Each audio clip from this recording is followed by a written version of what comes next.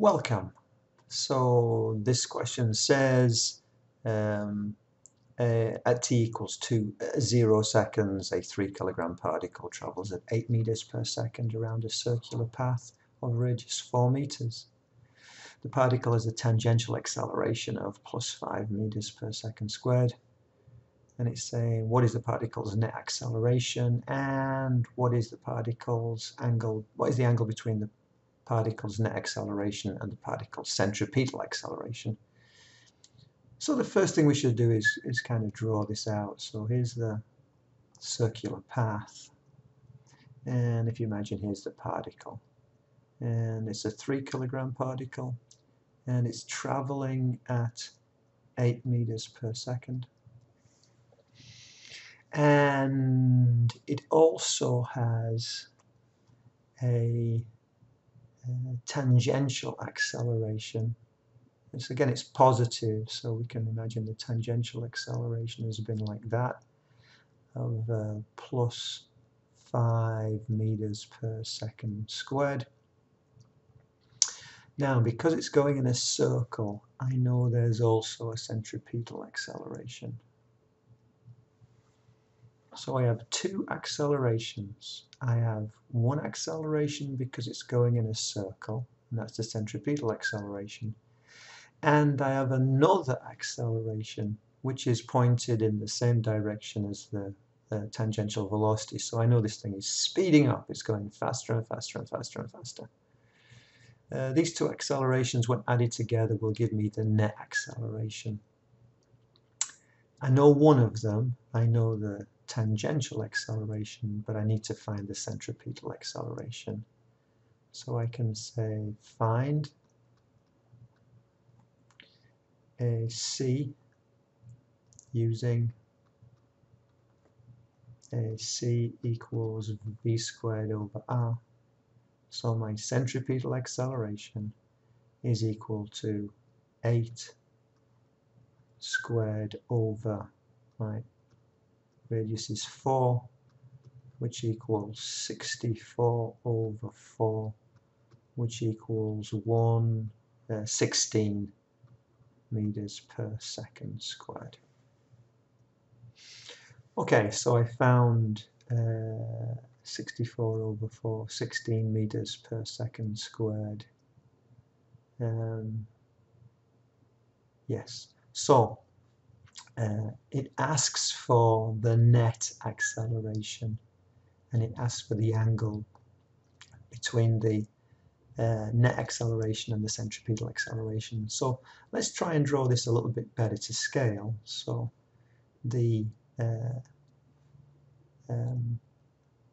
acceleration, if you like, in that direction is plus 5 meters per second squared, and the acceleration in this direction is plus 16 meters per second squared, and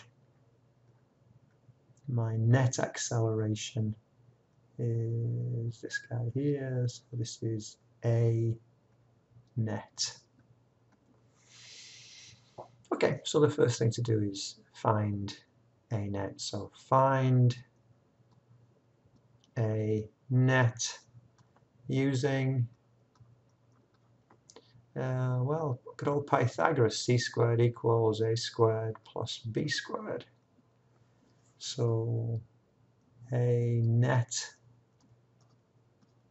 squared is equal to 5 squared plus 16 squared. So A net is going to equal, so let's just figure this out, and this is going to be 5 squared is 25 added to 16 squared gives me a total of 281. Second square root, second answer will give me the square root of that. So I'm getting 16.76 meters per second squared. Cool. And then the next thing I want to do is find the angle between the net acceleration and the centripetal acceleration, which is this angle here. So I can say, oh, theta is equal to the inverse tangent 10 to the minus 1 of the opposite, which is 5, over the adjacent, which is 16, which equals, so I go second tangent, 5 divided by 16 equals, and I'm getting 17.35. So I'm getting 17.35 degrees. So, and that looks about right. It's like, it's a small number and a big number, so I'd expect a number less than 45. So then if I look over here, I'm seeing 16.76, 16.8, and I'm seeing 17.35. Oh, it's A is my answer on that one. So basically, you have to understand the terminology about net acceleration. You had to be able to visualize. You had to recognize the fact that there's two components to acceleration. There's the centripetal and also the tangential.